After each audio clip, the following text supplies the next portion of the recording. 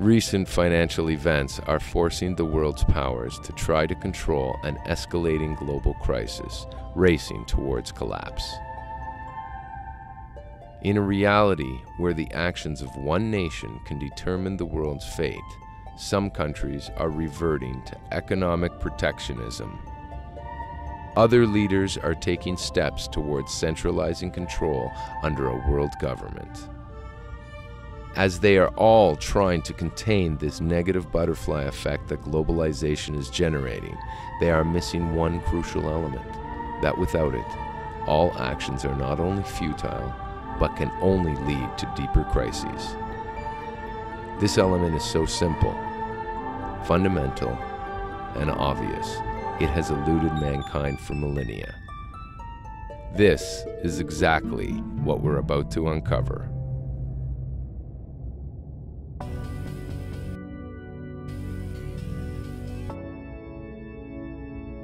Globalization is the manifestation of the connection between all parts of humanity as one system. For the first time in history, we are forced into a system of inescapable interdependency, blind to the consequences of our actions. We already existed in a similar form in ancient Mesopotamia. Back then, we were also confined in one small place, and our egoism became apparent. We couldn't get along with each other. And then, we moved away from each other. We moved apart.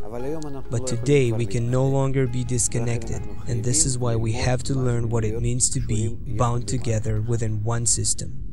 It seems that any move we make in this fragile global system results in chain reactions we can't control. And the worst thing is, we still think we can figure it out. Man's nature is completely egoistic. This is how each and every one of us is built.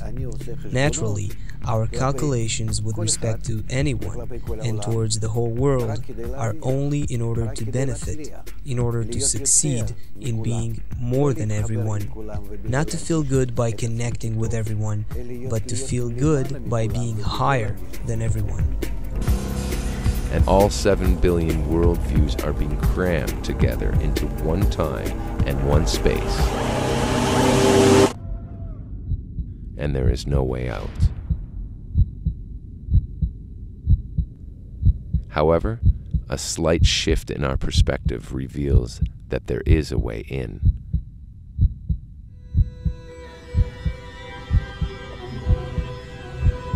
In here, there are more than 7 billion individuals who successfully coexist.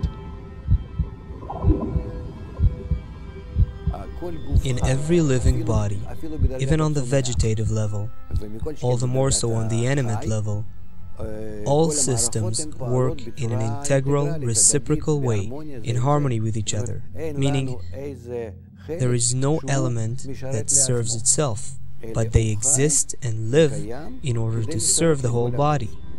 In here, they interact from an internal awareness of their interconnection.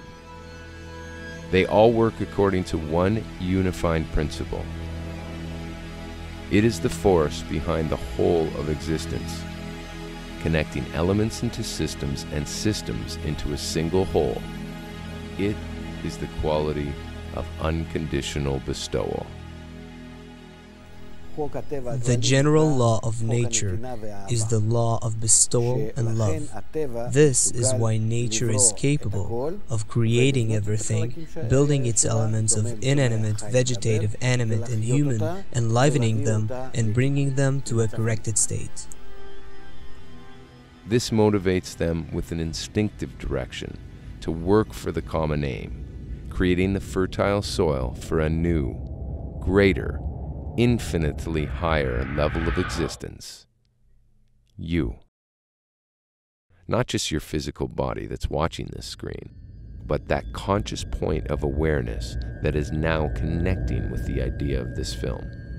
That single point is one of 7 billion cells of humanity's body desperately trying to operate this immense and intricate system without knowing or using its primary unifying principle, the law of nature. That is the missing element that's been eluding mankind.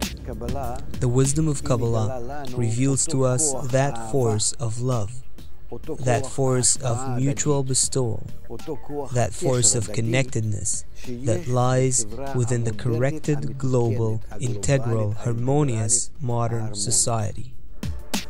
However, there is one difference between ourselves and us. They instinctively follow nature's law, and we, as conscious beings, must agree with it of our own free will in accord. The wisdom of Kabbalah helps an individual see that system in its true form, in its correct form. And when one starts being drawn to that system, realizing how good it is, he learns it, and then he envisions how better, how beautiful it is to be in it. From that, he receives power.